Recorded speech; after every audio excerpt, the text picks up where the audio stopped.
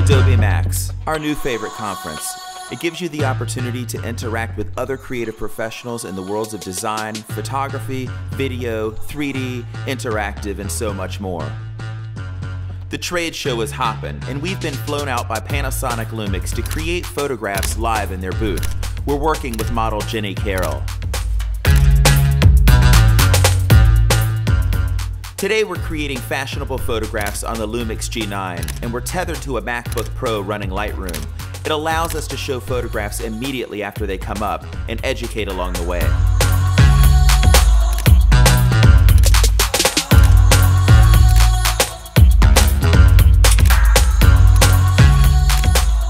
Day one of the trade show, we're working with strobe, creating color photographs with a simple 2-light setup.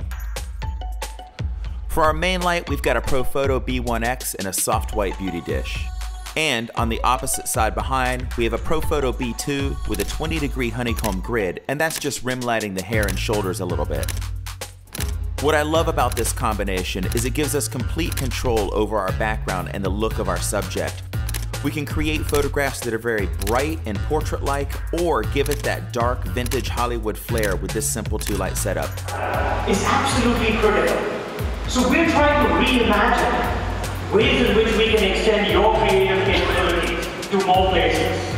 Max is amazing, sometimes a little bit crazy, but it's definitely filled with colorful ideas.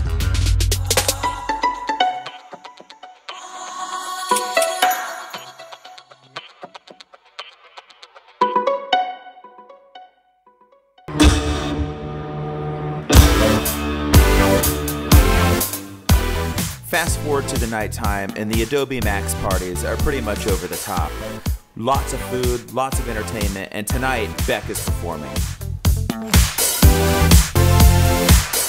The next day, back in the Panasonic Lumix booth, we're doing things a little bit different this time, creating photographs in black and white with their incredible L monochrome setting in the Lumix G9.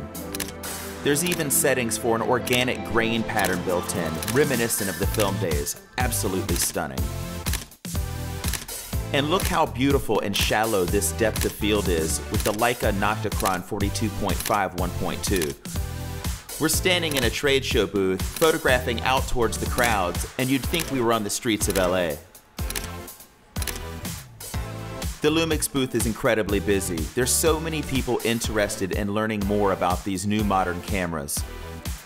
And for us, it's such a joy to give back and share what we've learned along the way and bring some education forward. It's incredible to see light bulb moments in people. As you can probably tell, we had a lot of fun.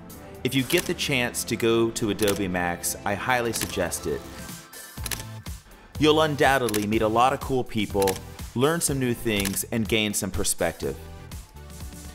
And now, our chariot awaits. We're headed back home to Connecticut with lots of photo sessions in store. Stay tuned for more as we explore creativity on a multitude of levels.